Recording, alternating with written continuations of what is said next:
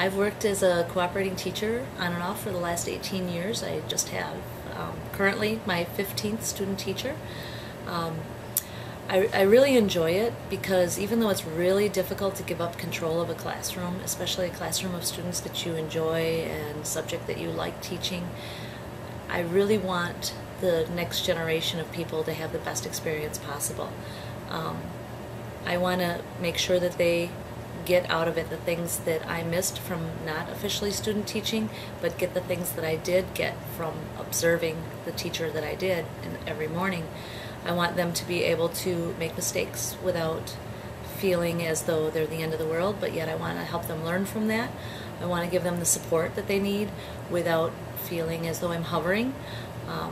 I know that when they're done with me, they could potentially be my son's teachers, and I feel an obligation to make sure that they're as best prepared as they could be so that they can teach my son and anyone else's and do a good job and be happy in the career like I am.